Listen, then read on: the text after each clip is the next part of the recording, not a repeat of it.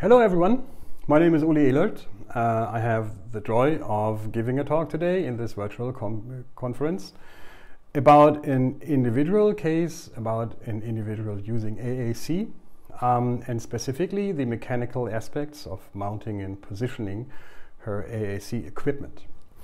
The person who I would like to introduce is Nele Diercks, a young lady living in the southwest of Germany in a town called Freiburg, which is located at the Black Forest. Maybe you have heard about the Black Forest so far. Beautiful area, but quite remote. I know Nele since about 15 years, and over the years I got to know her very well. She is living in an inclusive housing living project called the Vaubanais. In the same project is an AAC expert living, who I'm also a friend with, Lars Tiedemann. And Lars has been working with Nele since Nele was in second grade or something.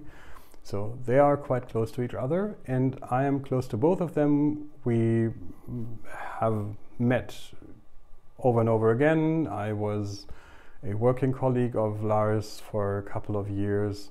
He might be known to somebody, to some of you, by his authorship for AAC vocabularies. Anyway, these are persons close to my heart, and I try to make sure that I meet Nele once or twice per year, at least when there is no freaking pandemic around. So last time I met her was last summer, when I visited her in Freiburg. And as I know her quite well, I'm quite aware of her residential situation, of all the solution that she's using, because I spent so much time with her. So I know her situation much better than the situation of other customers. Why am I mentioning the word customers? Yes, I'm representing a company called Rehadapt. In this company, we develop and produce mechanical elements, mounting systems for assistive technology, primarily AAC devices. This sounds very specialized. Still, this field is so large and it's so complex that we work at it with about 50 employees. We deliver in all parts of the world, somewhat between 35-40 countries so far. Basically everywhere where high-tech AAC devices are being used. But I don't want to brag about the company and very abstract things. I want to introduce Nele Diercks' very individual, specific situation. So how to do that, what order to find. I think the first most intuitive thing that comes into mind when you think about positioning an AAC device for an AAC user is thinking of, well, she spends time in the wheelchair. How do I fix the device to the wheelchair? So we start with the mount that Nele is using at her outdoor wheelchair. This outdoor wheelchair that you can see in this picture right now can be tilted, so she lies back. And so you see one of the first requirements when you position this device. The device is using eye control. It only works well when it has a certain defined distance and position towards the face of the user.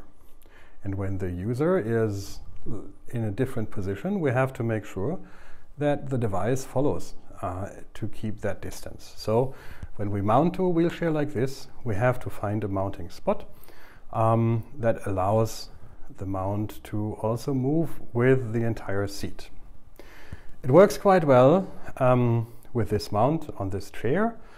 It was not too hard to find in this case, to find the right mounting spot. A little harder is the fact that Nele is a very active young lady. She does a lot of things. She goes hiking a lot, and she lives in an area where hiking is just a dream. To just give you an imagination, this is the beautiful Black Forest. And you know, if you're there, first of all, it's one of the spots with the best weather in Germany. And then this fantastic scenery. Yeah, I'd be hiking every day. That's what Nele does. And the wheelchair supplier, the supplying company, they are frequently so turned off by how much strain Nele and her assistants, or Nele and Lars, put onto the wheelchair when they go cross-country and hiking. Now, as you can see, the device that Nele is using is a large one. It's a heavy one, and she goes cross-country and quite steep paths. So we have to make sure that this mount really is sturdy and it holds well. It works well. The Monty 3D mount that we are using there is taking all the strain. It's holding. It has never let her down so far. So that part of her need to position her AAC device could be checked off quite easily and quite efficiently. Now there are other parts besides hiking. She does a lot of activities. She plays in theaters. She reads aloud to specifically to young kids to familiarize people with the idea that also people not using her own voice do have something to say.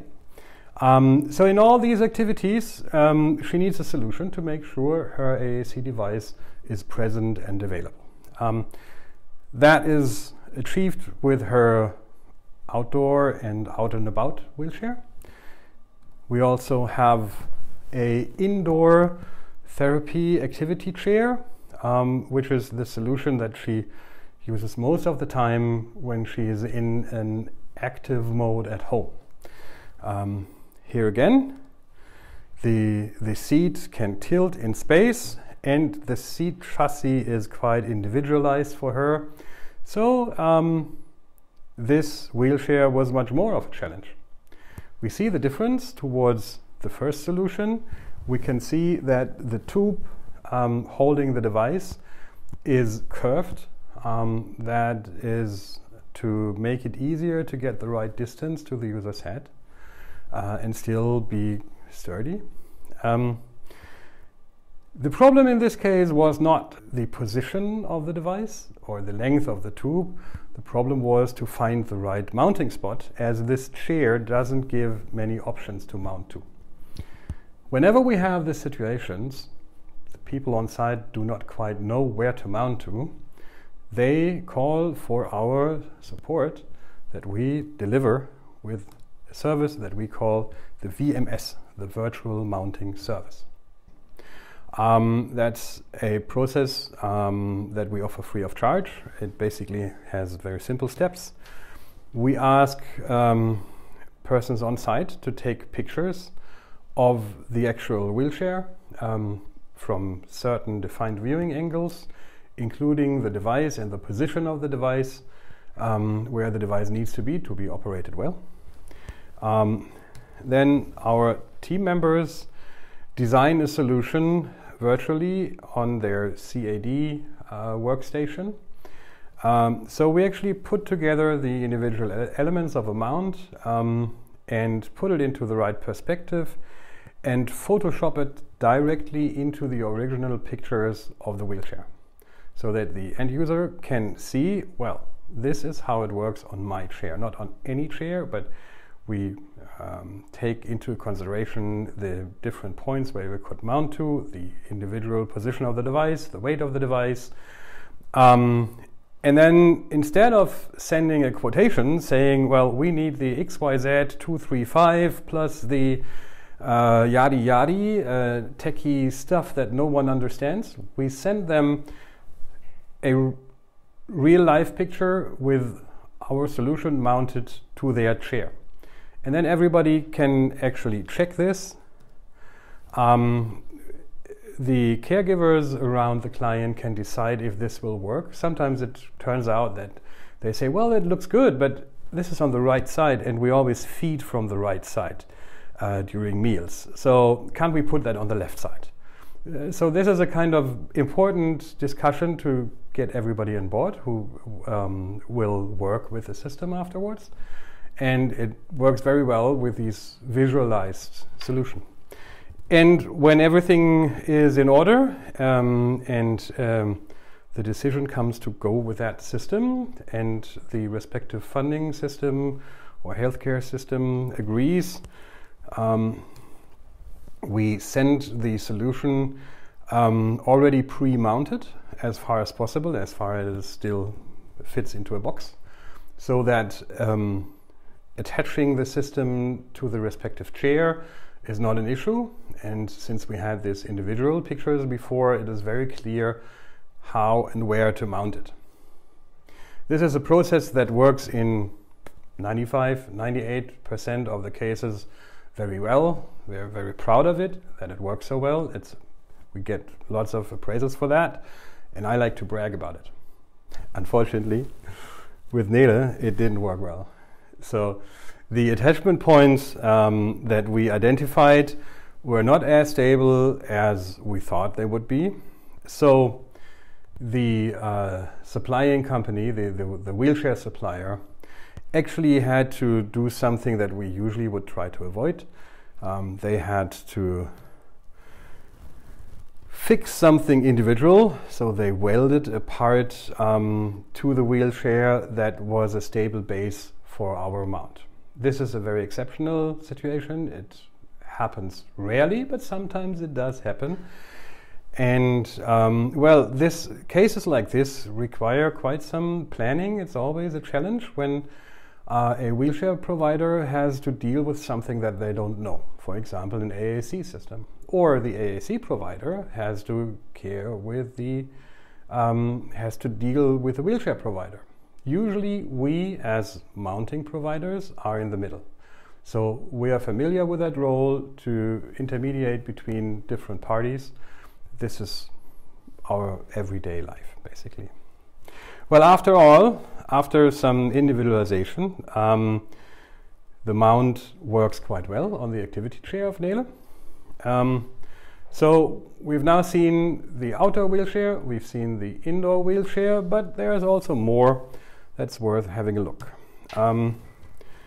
Nele also has a relaxed chair with an individualized seat where she likes to spend large parts of the day when she's at home. Here, she sometimes uses her communication device, but she also likes to work on a stationary PC. You can see that in the picture right there. Her PC is also equipped with an eye tracker, so she uses this with her eyes as well. You can see that the work computer, or also leisure computer, she uses it for playing music, playing videos, playing games, or writing something. This is attached to a standard office mount, nothing AAC, AT specific. Since this PC is stationary, there's no need to detach it, attach it somewhere else, take it to different places. This can be a very simple office solution. But we often have a situation where the client also needs to move that device. So there are also specific assistive technology mounting solutions for a desk use or for use on the table. We see another situation where Nele uses her AAC system, being in her relaxed chair, and the system is now mounted on a solution that we call a floating floor stand. Here's another picture of that, showing it a little further. So this is a freestanding device, a mount standing on the floor with a wide angle at the base. And on the top there is a floating arm. So this arm it's an articulated arm that goes up and down and can swing into different directions. And all these movements are doable without having to set any kind of lever or screw. It gets once adjusted to the weight of the device, and then it stays with the device there in a floating way, and if you just tip it a little bit, it will move into the direction you want it. So that's a very easy and intuitive way to make sure that an eye tracker is positioned well. This floor stand is also used as a parking spot for the device. Why does the device need a parking spot? Well, we have to take into consideration Nele's situation. She lives with personal assistants, 24-hour assistants, which means there are 8 to 10 different assistants taking shifts and attending Nele day and night. And her communication device needs charging after a couple of hours, otherwise it's not available. Now, in this complex everyday situation with 8 or 10 different people working with Nele, it is very easy to forget that the device needs to be charged. And it helps greatly to have set routines and to have set places for things, so that whoever comes in new into the team learns immediately, oh, when the device is not being used, we put it there and it's getting charged. So this parking spot is actually quite an important factor to make sure that the assistive technology that Nele is using is available at the times when she needs it. This is actually one of the points that I want to point out here. Working with AAC devices, planning an intervention with high-tech equipment, planning mounts, mechanical adaptations, requires a lot of team effort, and it requires a lot of conscious thoughts, routines, a bit of planning, lots of communication within the team. And it is important that we always keep in mind that the availability of a speech generating system is actually the result of a long chain of different steps. Finding the right device with the right accessibility method, defining the right vocabulary,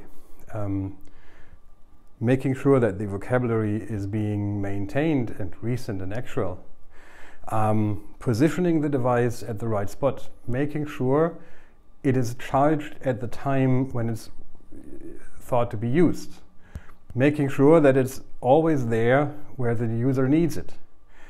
All of these are individual steps, and you can view it as a chain, and of course the total strength of the chain is defined by the weakest link. If you leave out one step, if you leave out, for example, some routine to make sure the device is charged, the user will end up with times of the day when she wants to use the device but it's not available. And at the same, in the same context, we need to look at these mechanical adaptations, at these positioning and mounting issues. They are one part of the solution.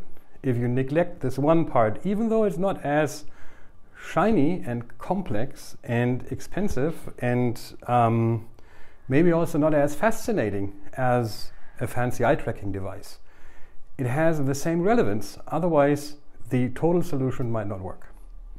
Okay, let's see a little further. What else is important in Nele's everyday life? This is a standing device where Nele spends 30 or 45 minutes per day to make sure that she can stretch her body. In the standing device, she often communicates or reads something.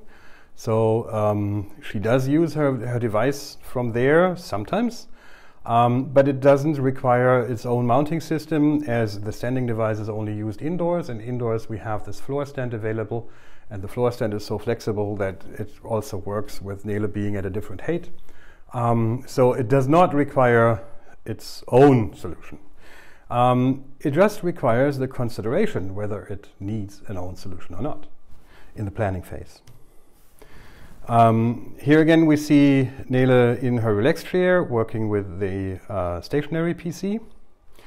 Well, relaxing is one part, but even longer times are usually spent in the bed. Now, in bed, you usually also want to communicate. In Nele's case, she does not use her AAC device frequently in bed. To her, in bed, as long as she's not sleeping, other leisure activities like watching TV are important. However, it was important that there is the option of using the AAC device from time to time. Now we see here this bed has been customized for Nele with a bespoke. It's a bespoke solution.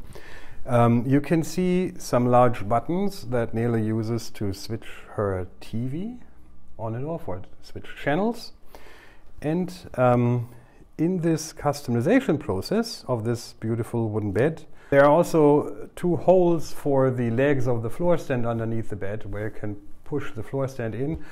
So in case that she wants to use the AAC device in bed, she can easily do it using the floor stand. And the floor stand also easily brings the device into a position to be used from lying, from a lying position on.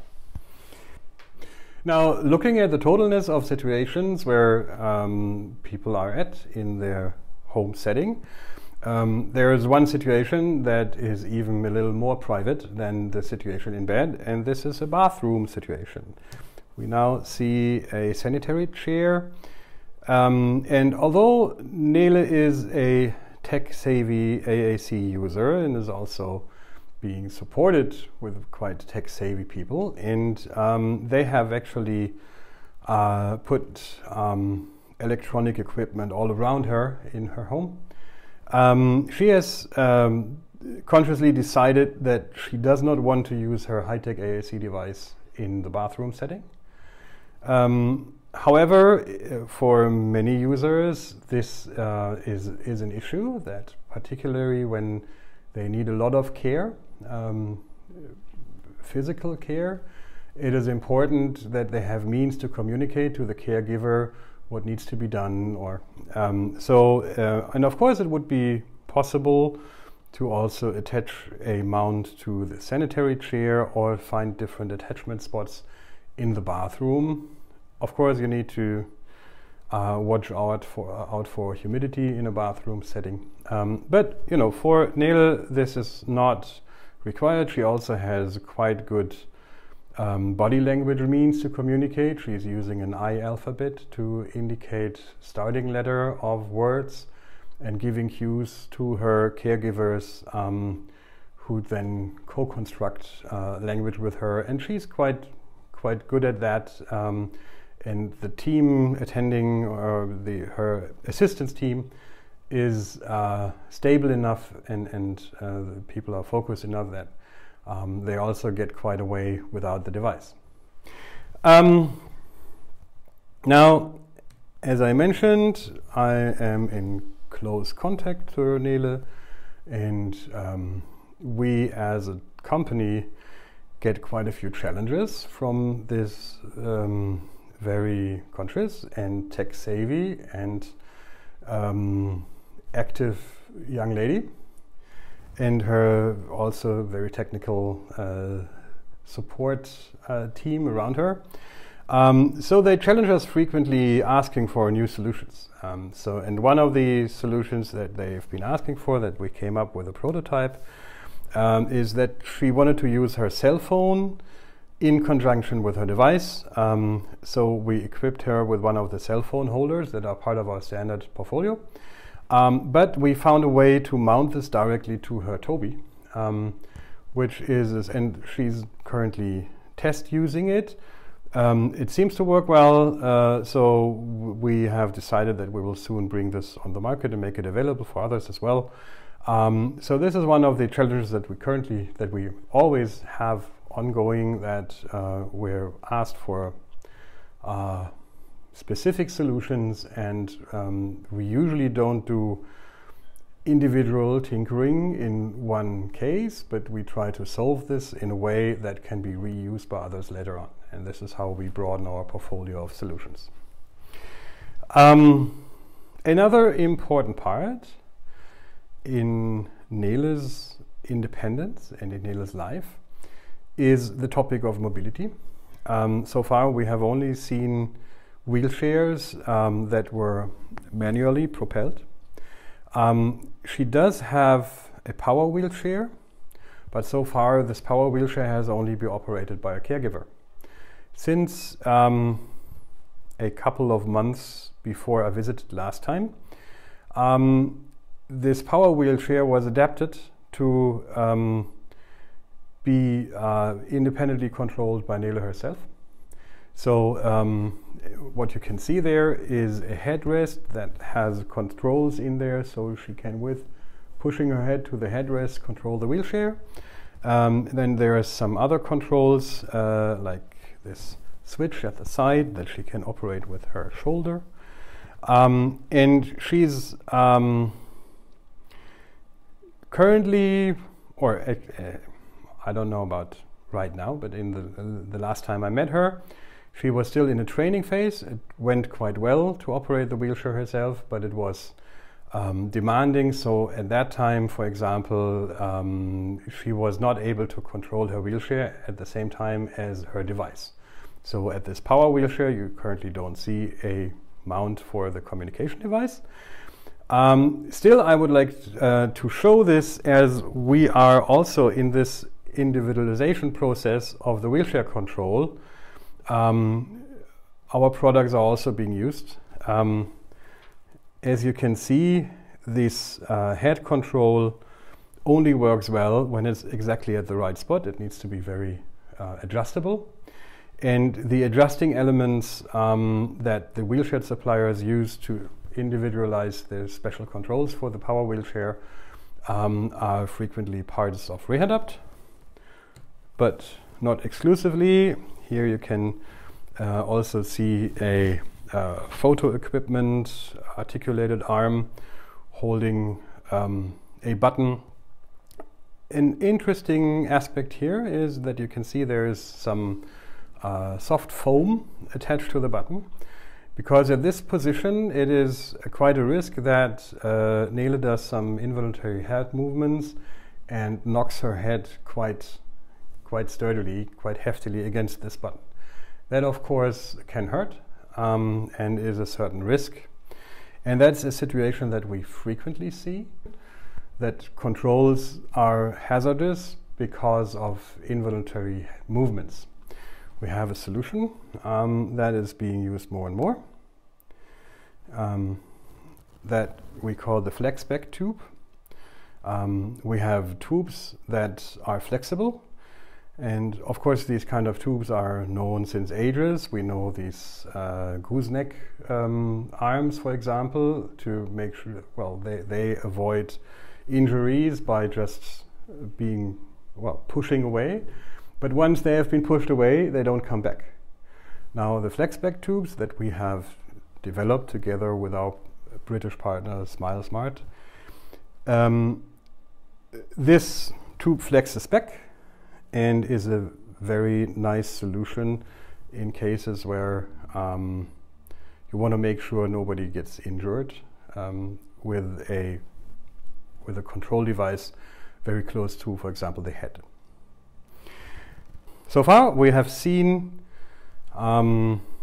different solutions all through the daily life of this one user that I'm introducing here, Nele.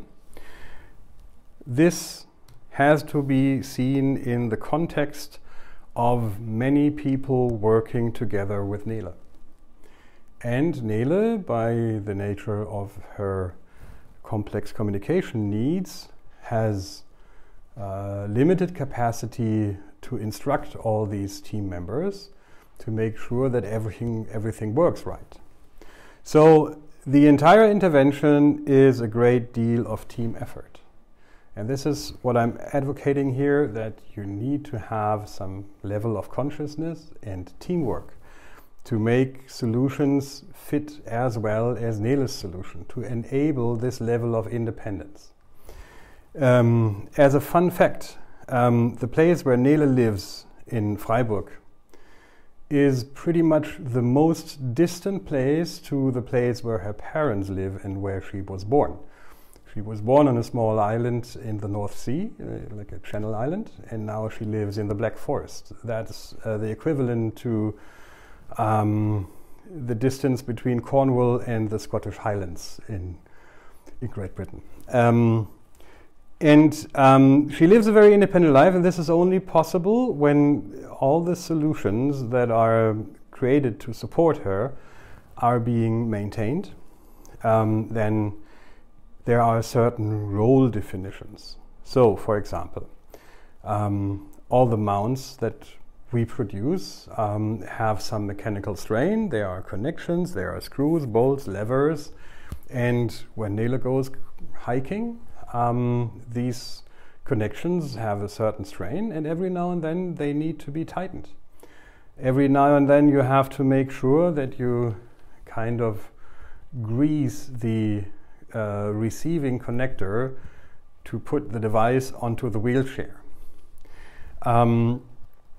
It needs to be checked that the things are in order.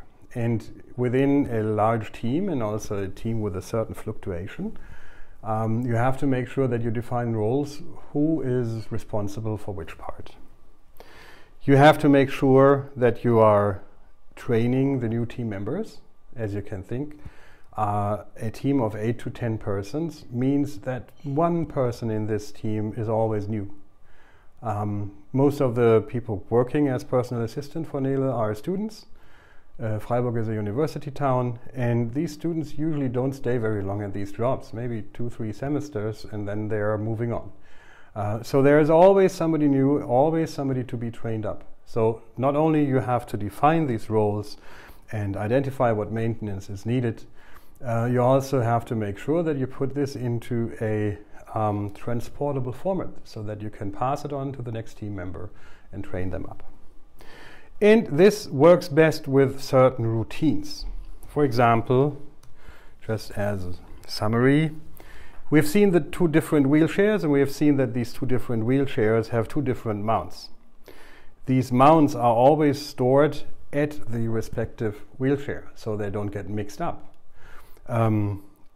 One could, since all our components are interchangeable and are designed to fit to each other, it would be easily possible to put the curved mount onto the outdoor wheelchair. That wouldn't hurt too much, it would still hold, but it would bring the device into a slightly wrong position. And Nele would be suffering by not having the most ergonomic way to access her device. Another example is charging the parking station to make sure that the device is being charged. So routines are important to keep everything going. Now, as a summary, I would like to point out that the entire process, as well as the entire intervention, identifying the right vocabulary, identifying the device, identifying access, also the mechanical parts, is a structured and planned process, and it requires a certain level of consciousness. You need to analyze the situation. What is needed? Well, there are different wheelchairs, indoors, outdoors. There is a seating, positioning system for the relax time. There's a work situation, there's a bed situation, there might be a standing device, you might to take care of bathroom situation. Then there is something that I didn't mention before. Nele is using the Dutch term of it is Rollfietsen. It's like a bicycle wheelchair combination. The next step is to deliver a mount for that as well, that she can operate her AAC system while being in this bicycle solution. There's always something that needs to be taken care of. It only works well when there is proper communication in the team. It requires some constant observation. Have we really spotted all situations? Is everything working well? Has anything changed? There's always a next wheelchair. There's always the next seat in a certain wheelchair system. There might be the next device with a different weight or a different size. You want to develop and you want to continuously try to improve the situation, because every little step makes life a little bit easier. To do so, it's very helpful to have a good partner at your side. And if you're working with mounting specialists, like our partners from Smile Smart Technology, like ourselves, the chance is high that you get a proper outcome. Think of the image of the chain. To have the full solution, you need a reliable chain, and the strength of the entire chain is defined by the weakest link. Even though other parts of high-tech AAC interventions might be more attention-grabbing than mounting, which is sometimes considered to be dull or difficult, or maybe there are safety concerns. But remember, don't ignore a single link, otherwise your chain might break or not work out as well as it could. Well, that brings me to the end of this talk. I would like to thank you for your attention. I'm very happy to get in touch with you. If you have any questions, just email me, uli.ehlert@rehadapt.com. And, well, thank you for your attention. Bye-bye.